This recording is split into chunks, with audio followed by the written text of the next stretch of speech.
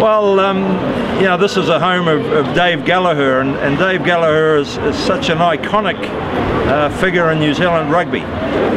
He left here when he was 5 years old and came to New Zealand and ended up with his family in a place called Caddy in the Bay of Plenty. They were there for a little while and things didn't go quite so well for the family, so they moved to Auckland and they lived in Ponsonby. And Dave Gallaher became a member of the Ponsonby Rugby Club.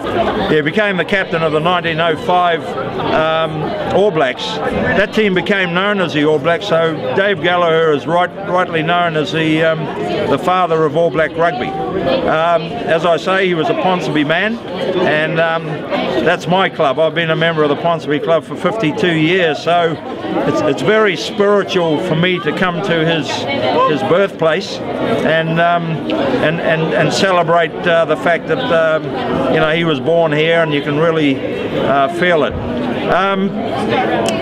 Next year, I understand, is a gathering, and people from Ireland throughout the world are going to be invited back to come home and share the beauty and the culture that Ireland has to offer, and I think that's wonderful. I think many New Zealanders will want to come to a place like Ramelton, the home of Dave Gallaher, and celebrate what an iconic figure he was. He was born here and became such an iconic figure in New Zealand rugby, so that's special.